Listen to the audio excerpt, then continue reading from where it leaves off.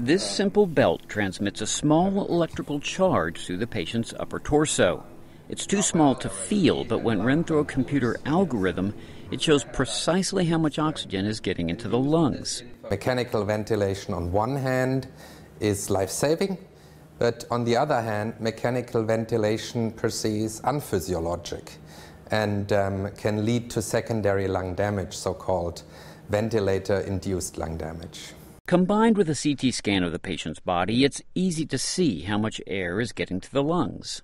We measure regional distribution of ventilation. So we get an image, a bedside image, showing us directly where the air of each breathing cycle goes to the lungs.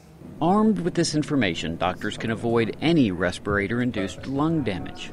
So the next step will be human clinical trials. And from the data we get there, we'll try to firstly validate our previous results and then also to contribute to EIT in a sense that it will be applicable in a clinical routine so that we get standardized parameters. So far, the technology has only been tested on pig lungs, but the researchers hope their algorithm might become a standardized part of the bedside tech in hospitals around the world.